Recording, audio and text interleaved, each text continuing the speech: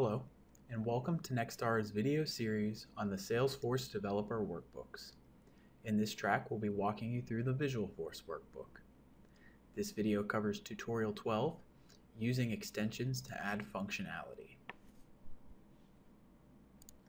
If you've been working through our previous tutorials, you're already familiar with standard controllers and the features they provide.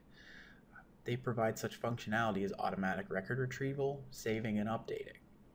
But sometimes you want to add additional functionality, sometimes processing or other kinds of record retrieval that may not be standard. You can do this by adding a controller extension, which is a custom Apex class that contains functionality that can be accessed from your Visualforce page. That's what we're going to talk about in today's tutorial. To get started creating our new controller extension, we're going to go ahead and click on Develop, Apex Classes. Then we're going to go ahead and click on New.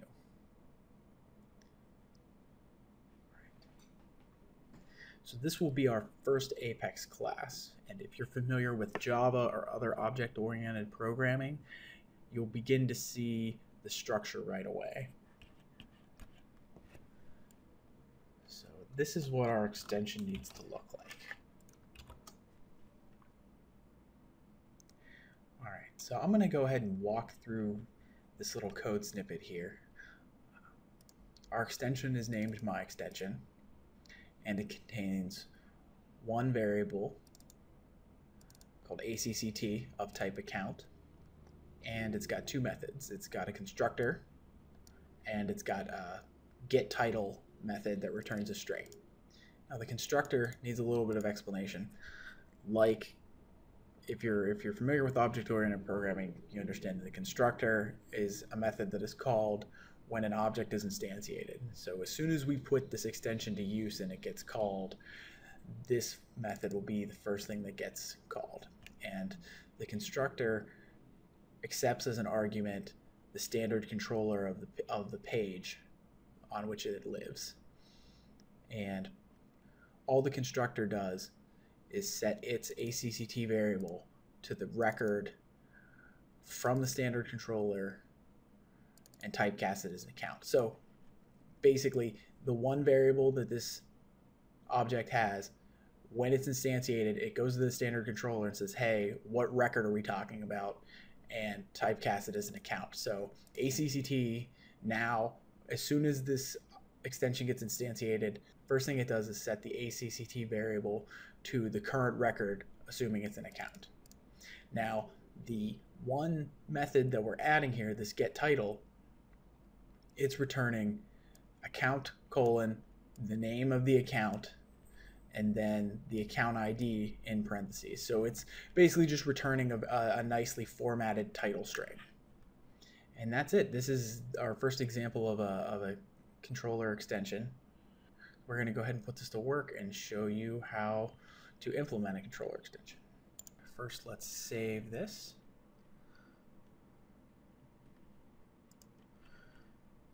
And now we're going to go ahead and create ourselves a new Visualforce page. And we're going to call this page My Account with Extension.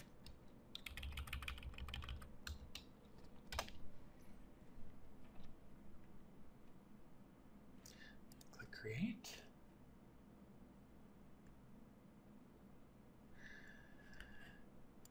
Down here in the page editor, we are going to set up the page like this.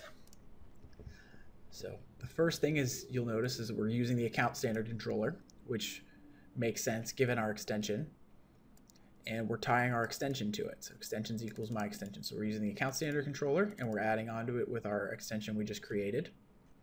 And now the body of the page, you'll see first thing it says is title. This little snippet of Apex code is actually what is going to put our extension to use.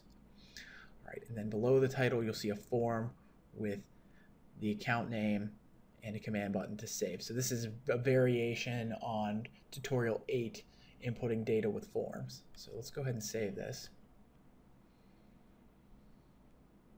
All right, and you'll say account is null and null since we're not referencing any accounts. So let's go and grab an account to reference.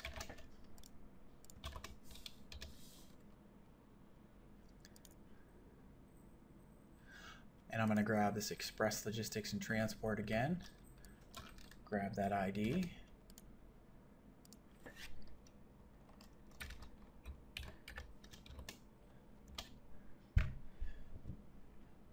And now you can see our new Visualforce page, My Account with Extension. When we reference an account, the title string right here, account : name of the account and the account ID. This is being built by calling the getTitle method that we created using our extension. So this kind of pulls everything together, how you can create your own extensions that build on the standard controllers to give you additional functionality, and then simply just call them from Visualforce pages. That concludes our introduction to controller extensions. In our next video, we'll cover tutorial 13, creating and using custom controllers. Thank you for joining us. For more great content, please follow us on Google+.